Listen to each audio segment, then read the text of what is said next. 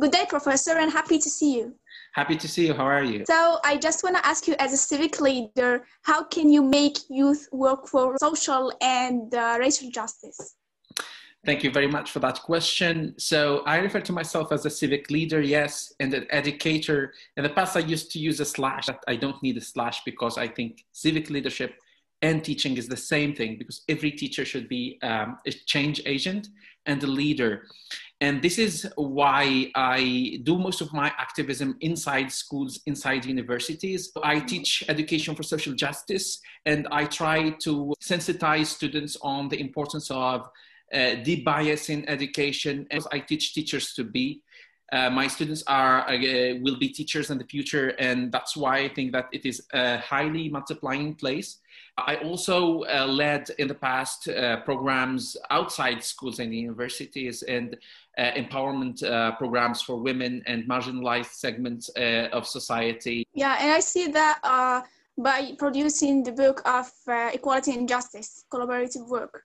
The outcomes of the TWISA project that I and a colleague from the University of Virginia started a number of years ago was establishing these transnational dialogues between students, and those dialogues were around issues of women's rights, human rights, education, leadership, and the like. And those debates were edited into a book that was published by Parlor Press and was one of the most amazing things that we did. So, Professor, please, could you tell me an instance you experienced or witnessed any kind of hate? I mean, what strategies and personal efforts you did to bring people together or to counter the rhetoric of hate and injustice? All right, thank you for that question, because surprisingly enough, most of the experiences that I have had were at universities and schools.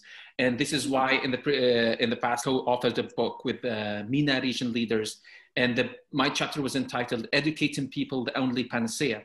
I do believe that panaceas don't exist, but I think if there is anything in this world that can function as a panacea, is the school. The school can be a panacea or a poison at the same time. So I think that most of the injustices that exist in society start in schools.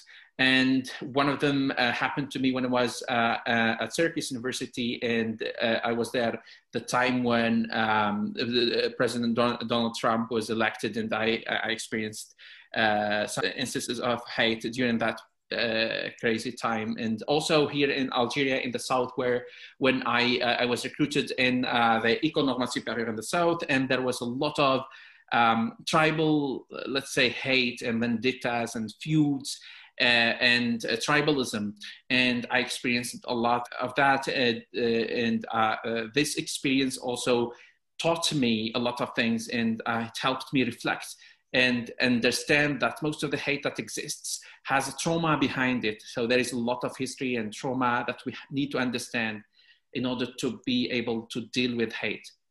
So this is it. Thank you very much, Professor, for taking the time. I really appreciate all what you have done as a civic leader, a teacher. Thank you very much. So the pleasure is all mine and the honor is all mine. And I always get my inspiration from you and your colleagues, and all the wonderful work that you're doing.